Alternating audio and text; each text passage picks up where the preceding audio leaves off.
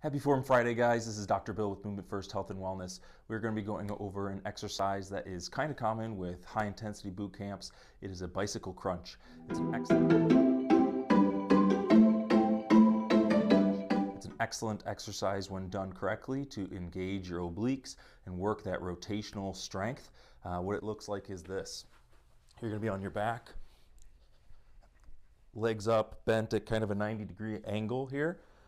Hands behind your head.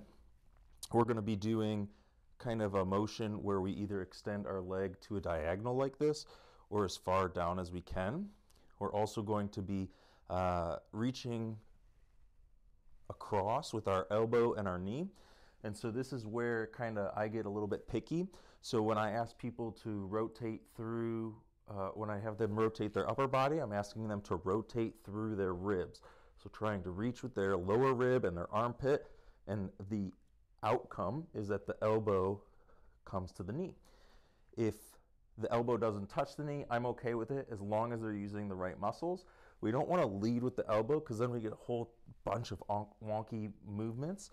And then on the bottom half with their pelvis, we want to make sure that we are almost like we're trying to roll over to the other side, picking our pelvis up and picking up our knee, kind of drawing your rib and your opposite pelvis together as you do this exercise.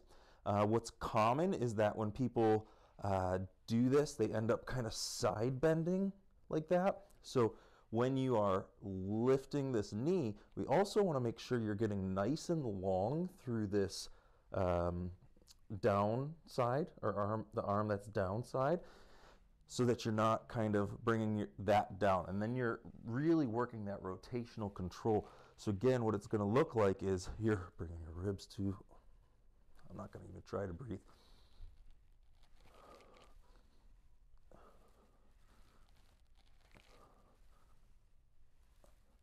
With that, you want to make sure that you can breathe the entire time. If you're not breathing, it's not helping you functionally, and we're just strengthening our abs without any sort of functionality. So if you want to be able to use your obliques with all the stuff that you do at home, all the activities that you enjoy doing to prevent any sort of injuries in your back or your neck, make sure that you are breathing throughout this entire exercise. That was your Form Friday for the bicycle crunch. Good luck. Hopefully it was helpful.